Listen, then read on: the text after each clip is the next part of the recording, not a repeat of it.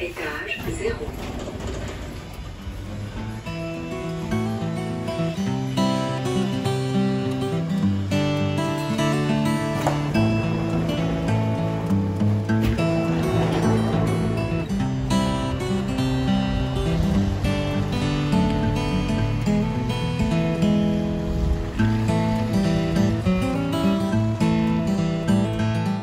Hi everyone, welcome back to the channel. I'm not in my home patch today, not even in Massachusetts. I am in France. I'm staying in a small town right now about 1 hour south of Paris. I'm here for work, meetings with colleagues and other things like that, and so I have had just a little bit of time to bird in the evenings after I get home and back to my hotel. Just sort of 45 minutes to an hour before it gets dark, but it's the weekend right now, so I'm here for more than 1 week. And so today I do have time to go back to this one birding place that's pretty good and spend a little more time. So the name of this town is Étampes, E-T-A-M-P-E-S. I'll try to put up a little map to show you where it is. It's not a birding hotspot. Nobody comes here for the birds, but one of the nice things about business travel is you can squeeze in a little time for birds here and there after work, or if you have a little bit of free time. So a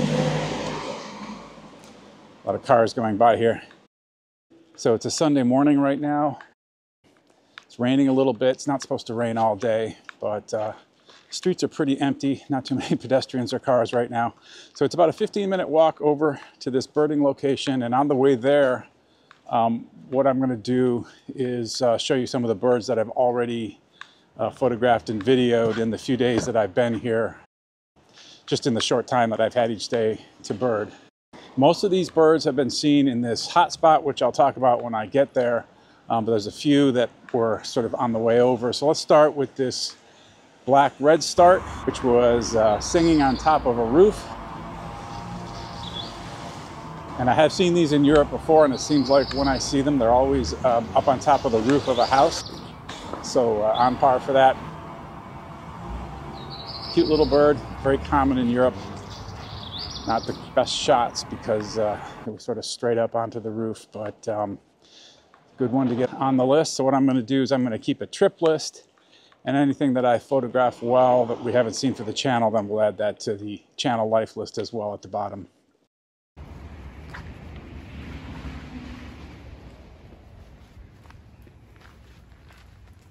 So this part of the path going to the hotspot from my hotel runs along a very small canal, which you can see there. So quite a pleasant little walk. The next bird I want to show you is another one that I found on the way to the hotspot, not actually in the hotspot.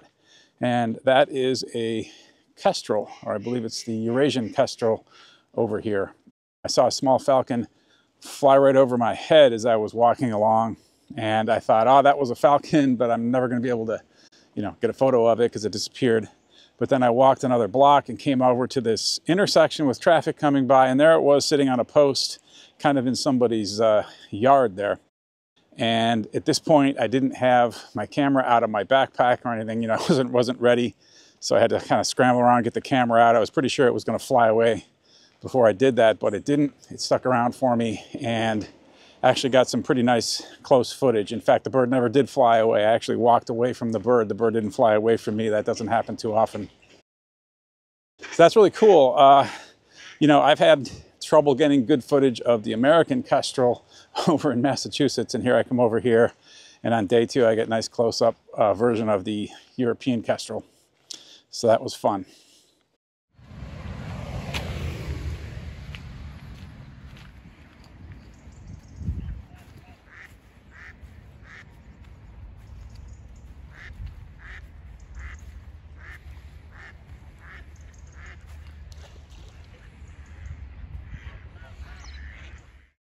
All right, so I've arrived at the local hotspot here in Étampes.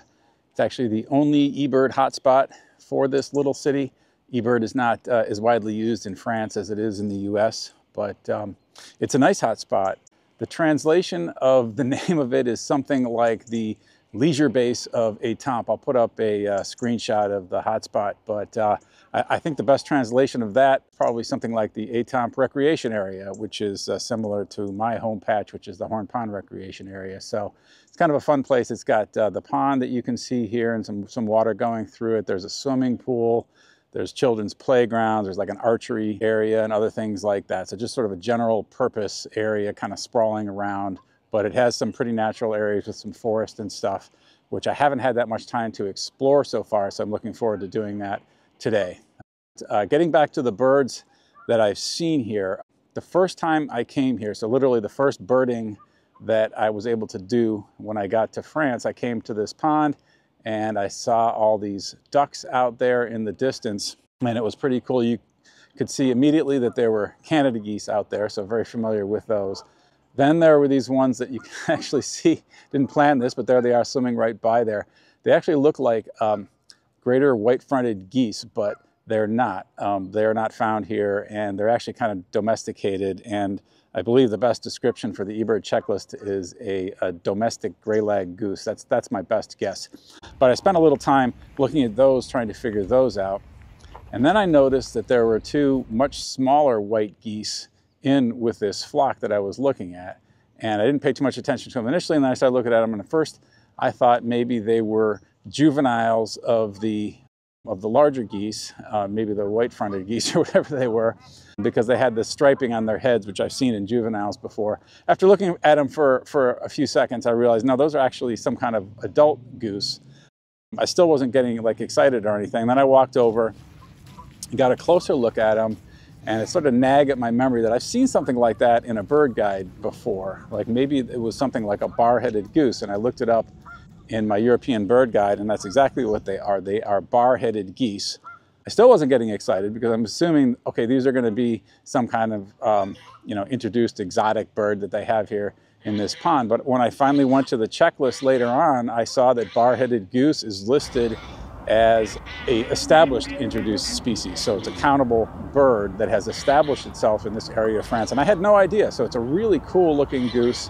And it is actually a lifer for me. I've never seen that one before, and it's countable, so that was pretty exciting. So that's actually the first lifer that I have gotten for my channel while birding, actually seeing it for a video. So that's kind of a nice milestone for the channel. So bar-headed goose definitely goes on the channel list. Really neat looking goose, very small, very petite, with that really striking pattern on the head.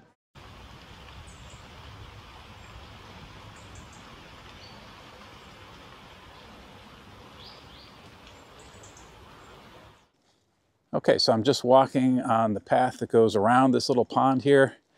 And I think the next bird that I saw after those geese, that was a good bird, is a great crested grebe. It's a cool looking bird. I've seen these in Europe before.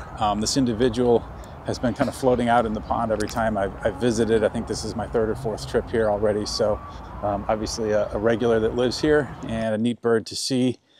Most of the time it was out in the middle. I think I did get some footage where it was coming in pretty close, so we'll put that up now.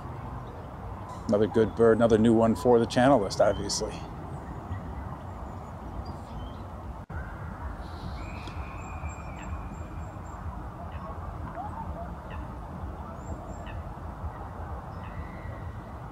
And then I think right after that, I had a woodpecker in the trees on the other side of the path, and which I believe is a great spotted woodpecker. Good sized woodpecker that is fairly common in Europe. And I think I got a little bit of video and some photos, which are good enough to add that one to the channel list as well. So this was all on the first day, so I was pretty pleased with how this hotspot was turning out, just a 20-minute walk from my hotel.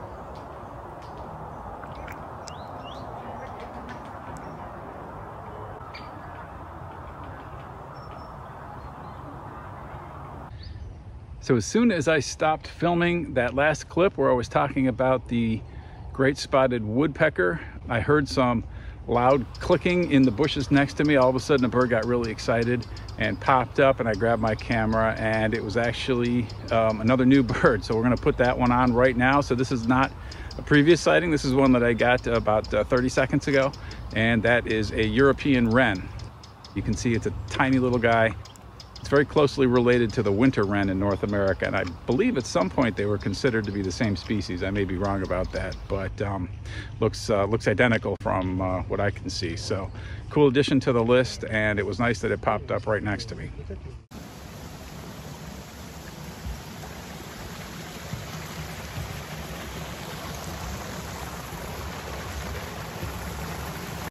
So one thing I wanted to mention is that I have birded in Europe a fair amount over the years. You know, I've had a lot of work trips to Europe over the years, and then I've had some family trips. It's never been a dedicated birding trip. It's always been trying to squeeze in a little birding here and there around my other obligations.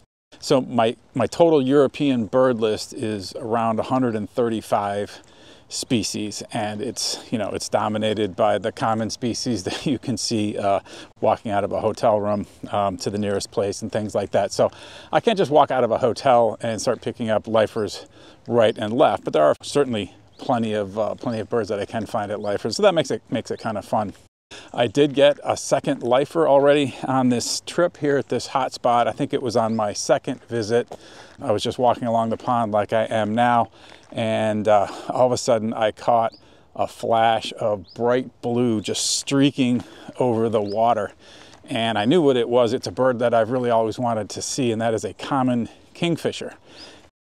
Considered to be one of the most beautiful birds in Europe. They're just this gorgeous shade of blue, bright blue on the back, and then they have the red on the front. And there was actually a pair, so a second one joined them, and they were just zooming all over the pond, and I just watched them for about 10 seconds. I finally thought to bring my camera up and try to take a few shots. I just sort of fired indiscriminately, didn't know if I was even going to be able to focus because they were moving so fast. I'll put those photos up. Actually, did better than I thought I would, the way I was just sort of, pointing and pulling the trigger really quickly, but not good enough to count on the channel list, I would say, but you can see what I'm looking at here in these pictures. So that was exciting. Lifer number 2 for me on the trip, so that was a lot of fun. Okay, so 2 more birds that I have on the list that have been easy to see here at this hotspot are the Eurasian coot and the Eurasian moorhen. They're both black water birds. The coot has a white bill, the moorhen has a red bill. I found them to be common birds in Europe. You tend to see them in public parks and things like that, not real shy. They're obviously closely related to the North American versions, the American coot and the common moorhen that we have over there. But I would say they're even more common in Europe than they are in the US. So I was able to get good footage of both of those birds here. So 2 more new ones for the channel list.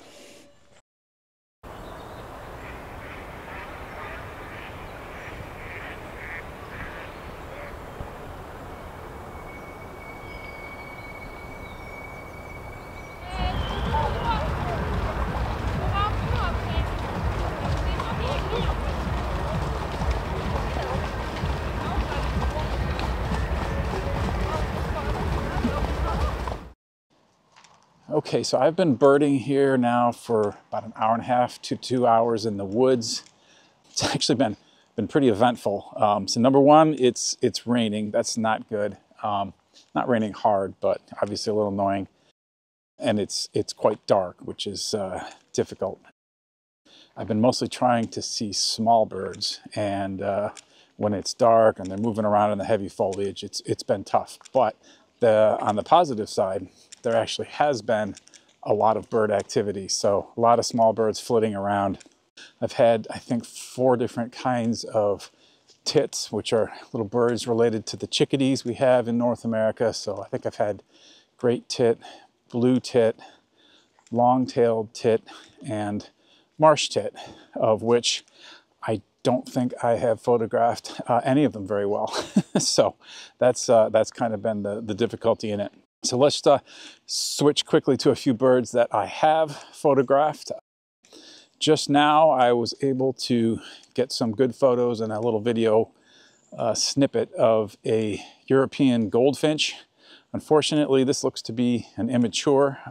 The male European goldfinches, or the adults, have a really spectacular color of red on the head. This one's pretty plain, but that's what it is.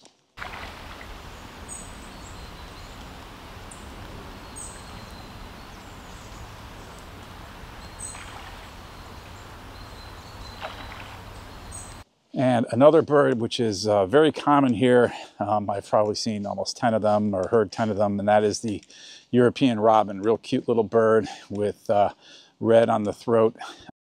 This is one that is not related to the American robin. That was, the American robin was just named that because it has red on the front, but they're not really related at all.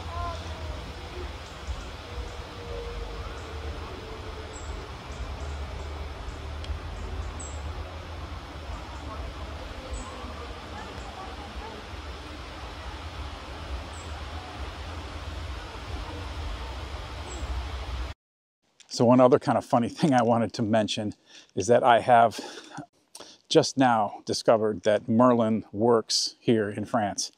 I'm talking about the Sound ID feature of Merlin, which, if you haven't heard of it, is a very popular birding app put out by the Cornell Lab of Ornithology for identifying birds. So you just turn it on, and if there are bird sounds playing, then it'll ID them for you. But I know when it first came out that it only worked in North America. It did not work in Europe, and I was just sort of assuming that that was still the case. And I've been hearing all these birds and thinking, boy, it sure would be nice to have Merlin to help me ID them, you know, because I don't know the European bird sounds, obviously. And then I just thought, well, okay, maybe I'll try it. And I turned it on, and yeah, they've upgraded it, and it works over here now. And right away, I was able to ID a few more birds that I didn't have. So anyways, that's a tip. If you come to Europe, Merlin works, and that's super helpful.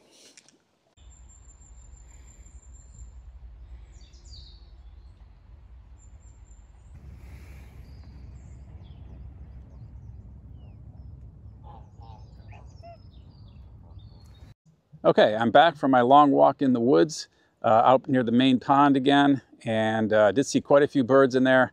The difficulty was photographing them. After some effort, I did manage to get some of them on film, so I'll go through those now. We'll add them to at least the trip list. There was a flock of gold crests and fire crests, which are tiny little birds that flit around. They're related to the kinglets that we have in North America, and I think I got a few photos of a fire crest, nothing spectacular.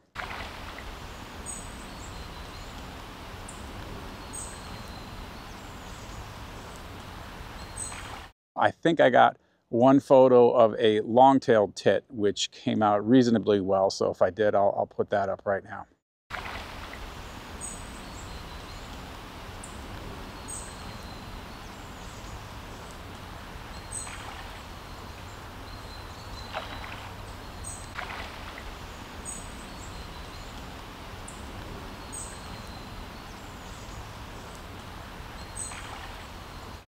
Another bird that came by briefly was a nuthatch, and this is the Eurasian nuthatch. Looks a little bit like our red-breasted nuthatch in North America. So again, I think I got some sort of mediocre photos of that, which I'll put up.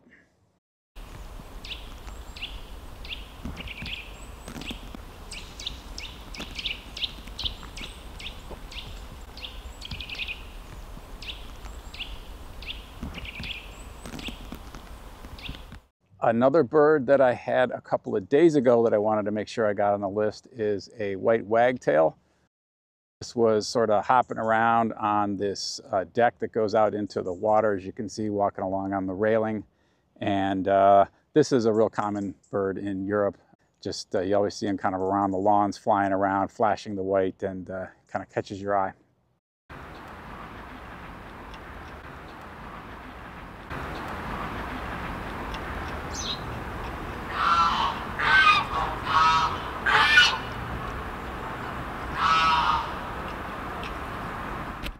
Making sure I don't forget anything here, we have a photo of a European green woodpecker. This is a really gorgeous woodpecker. I wish I had more than just this one photograph of it, but we'll add that to the trip list at least.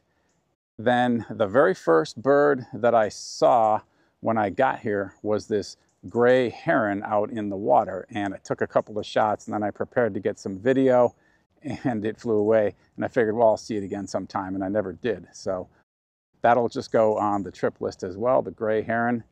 And I think there's one more bird that I might have, which is the Eurasian magpie, another one that I was able to photograph up in a tree. This is another really good looking bird that I wish I had something better of, but that'll have to go on the trip list just with this photo. So with that, I'm going to wrap this video up here. thanks very much for watching. I am going to have another video from France where I go into Paris and bird some of the parks in Paris and along the river a little bit. So that should be kind of fun. So look for sort of a part 2 of my French birding adventure that should come after this video. So again, thanks for watching, and I'll see you in the next one.